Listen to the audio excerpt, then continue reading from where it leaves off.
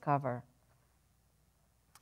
And he says, sometimes our technology expertise has seemed to top our moral capacity to use this expertise for the good of humanity. Well, we've been experiencing that in spades of late.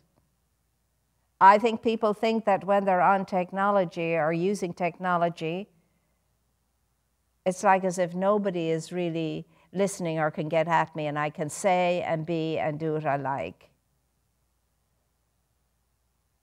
And people do. And that's why we always caution each other here. Whatever it is that is difficult for you to share with another or others, do not press the button send before you've left a space between the time you have composed the message and the time you're going to send it.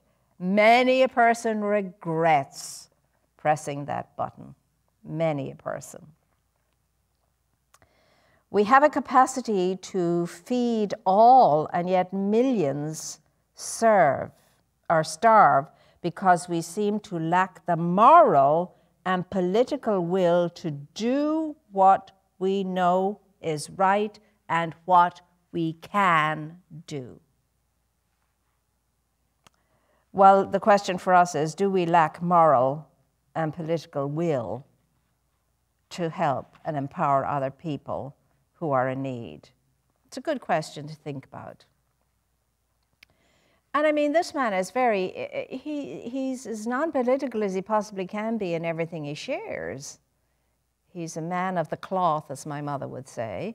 I mean, he's an Episcopalian priest, and he does what he does, and he does it very well with full heart.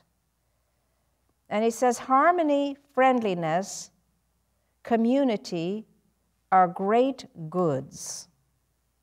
Social harmony is for us the sunum bonum. It's the sunum bonum, and that is the greatest good for all. The sunum bonum. What is the sunum bonum in your life? What is the greatest good in your life? So it's the greatest good for all. Anything that subverts, that undermines this sought-after good is to be avoided like the plague. And then he says, anger, resentment, lust for revenge, even success through aggressive competitiveness are corrosive of the sunum bonum, the great good for all.